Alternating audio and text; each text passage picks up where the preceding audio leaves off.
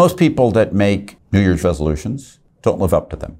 So my recommendation is to make a February resolution and a March resolution and a April, May, June, July, and you know the rest.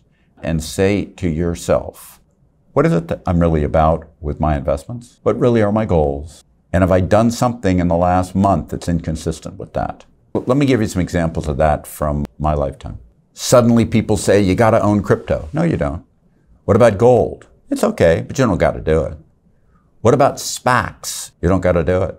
If you do these kinds of things that become faddish, don't do much of them. Keep things aimed down the middle and think on a monthly basis.